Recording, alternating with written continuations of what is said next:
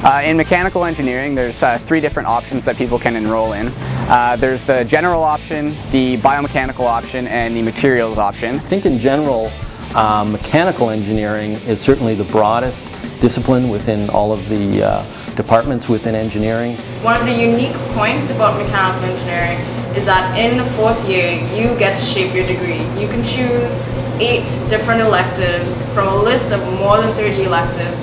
Some of those electives have been grouped together into what we call streams. So for example, we have groups of courses that study or focus in on manufacturing, groups of courses that focus in on a topic like mechatronics, which is the combination of electronics and mechanical devices. In mechanical, we take a couple of really interesting classes. One of those in 2nd year is Mech 213, which is a manufacturing engineering course. You'll learn the basics of welding, thermal cutting. You'll see how you can use a water jet cutter or thermal cutter, grinding, using milling machines that turn out gears and other types of features. In Mech 495, which is also known as KIN 450, this is a course that's co-offered in ergonomic design. One of the key features in the course is to try to get this interdisciplinary idea where we're bringing in people from life sciences and people from engineering and working on problems together.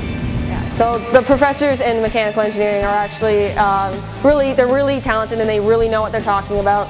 You know, I have some profs who really know their stuff and everything's very straightforward and simple to them. They'll teach with their hand in their pocket and they're writing on the chalkboard, and they're able to convey all of their knowledge in such a straightforward manner that it makes it really easy to learn from and to take notes. I would say, having written references for probably a dozen students per year over the last many years, that it always amazes me as to how many activities students do get themselves involved in. We have mechanical engineers who work in the oil and gas industry, mechanical engineers who work in the automotive industry, mechanical engineers who work in biomedical and biomechanical industries.